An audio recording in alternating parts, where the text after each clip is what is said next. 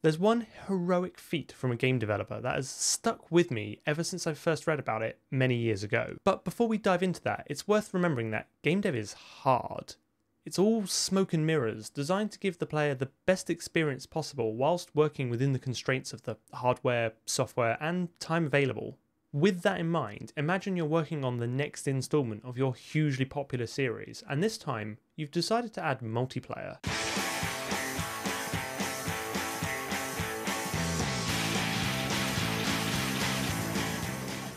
Now also imagine you're doing this back in the early 2000s. So you've survived the Y2K bug, but internet speed and connectivity isn't nearly what it is today. As such, a lot of games from that era are released without the ability to patch or update themselves. Imagine that, getting a brand new game and being able to play it straight away without having to wait for a massive patch.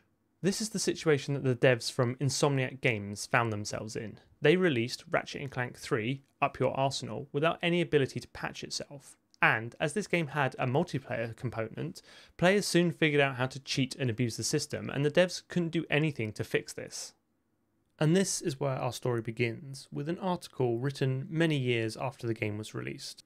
It's from one of the lead devs and basically says that they were left with only one recourse: hack their own game. Basically, when the game starts, it sends an end user license agreement, or EULA, for the player to accept. This is downloaded from the network and copied into some static buffer which the game then renders. The interesting thing is that this copying is done via a call to strcpy, and if you know, you know. This is one of those C functions that you tend to avoid because of the potential security implications. It's pretty simple on the face of it. You give it a destination pointer and a source pointer, and it copies characters from one to the other until it reaches the end, signified by a null byte. However, maybe you can see the problem here.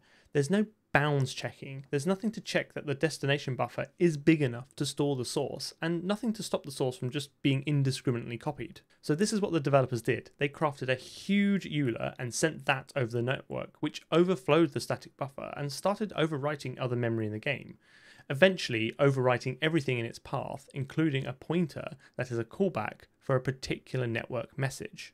They used this overflow to overwrite the pointer and then sent that specific network packet. This caused the game to jump to any code of their choosing and essentially allowed them to gain control of the game and do any patching that was required.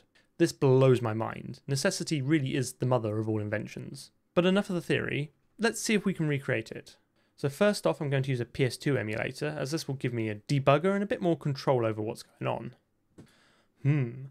For legal reasons, you must obtain a BIOS from an actual PS2 unit that you own. Borrowing doesn't count.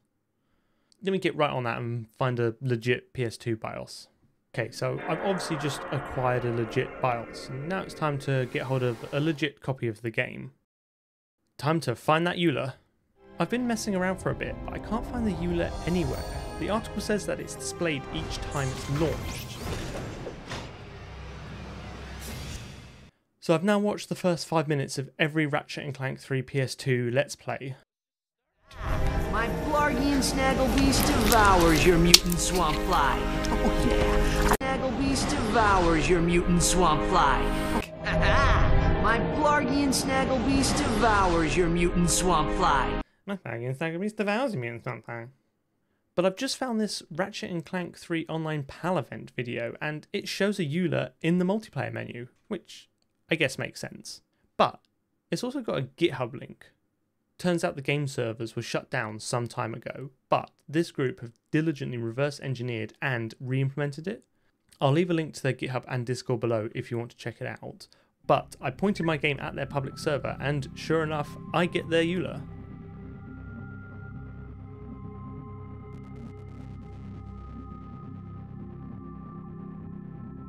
And a quick disclaimer from their GitHub. Depending on where you live, these downloads may or may not be legal. If using an illegal copy of the BIOS and/or ISO, you agree to completely release the Horizon staff and community from any liability resulting from your actions. Good job I'm using a legit copy of everything then. Step 1 done, but how do I send a custom EULA? I briefly tried setting up my own server, but I couldn't get it to work, and it's probably just an error on my end. The next thing is just to use their server and modify the traffic en route. So I've set up a tool called Man-in-the-Middle Proxy, which will intercept all TCP traffic and allow me to use Python to introspect and modify it. I've captured a packet here with the EULA text in, and there's some chuff around it, presumably the game-specific protocol, but I can modify the text and see it in the game, so we can influence the game from the network. I've just tried copying this packet and sending it back multiple times, but unsurprisingly, this doesn't affect anything. Presumably I'm going to have to modify the packet itself for the game to accept more data. Looking at the source code for the reverse engineered server, I can see there's a policy response handler. This basically sends the policy back as a fixed size block of text, but if the policy itself exceeds the fixed size, it chunks it, and it appends to each packet a 0 if there's more data to come, or 1 if it's the last packet. And we can see the final flag here in the data we captured. So back to the Python, let's duplicate that packet but modify the first one to have a 0 at the end. And look at that, we can send multiple data. We need a better understanding of what this message looks like in order to craft our own. So let's dive into the C# code from this Horizon server software. It seems that each message starts with a 3-byte header, 1 byte which specifies the RT message type, whatever that is, and 2 bytes for the message length. After that we have 2 bytes for the message ID. This first specifies the type, which corresponds to one of these enums, and then the second byte is the actual type within that enum.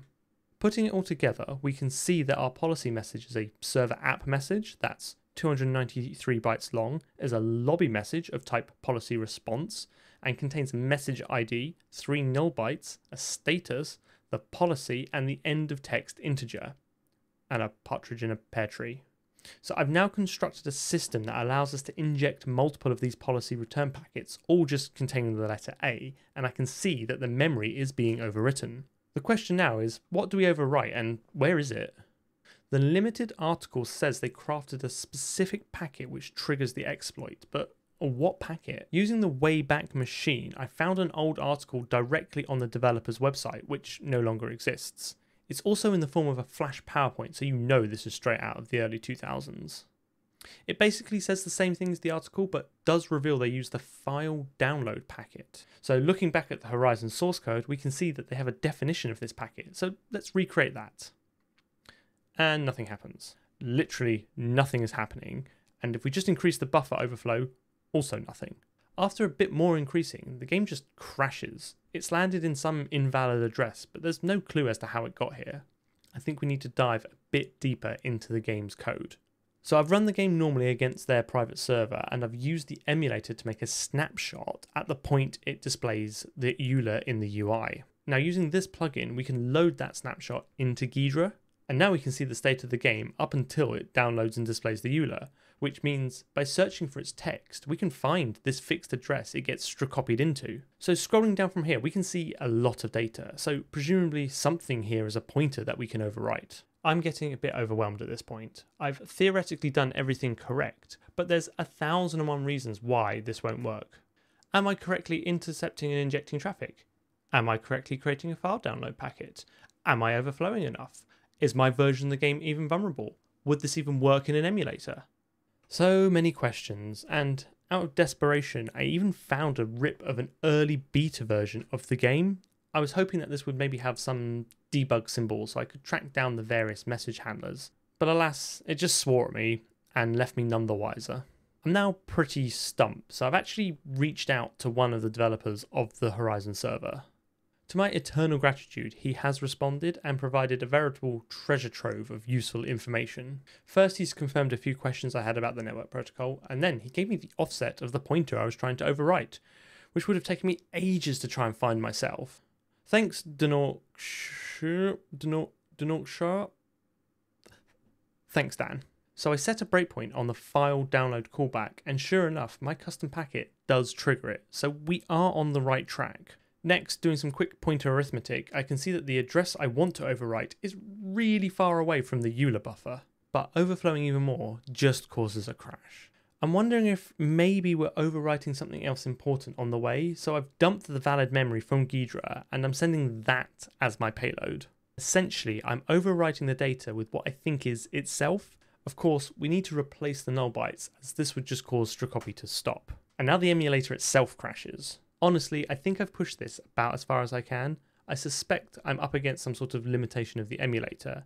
Either that, or there's some trick to sending mass data that I'm just not seeing. All is not lost though, as we can simulate the end effect by just patching the callback address to point to our buffer and then sending the triggering packet. So here we can see we're now trying to execute our buffer. I've got nothing really to patch, so I've just written some assembly to change a menu value to prove we have some effect. That was a whirlwind tour of recreating a 20-year-old exploit. But the low-level fun doesn't end here. If you want to see more game hacking, then check out this next video.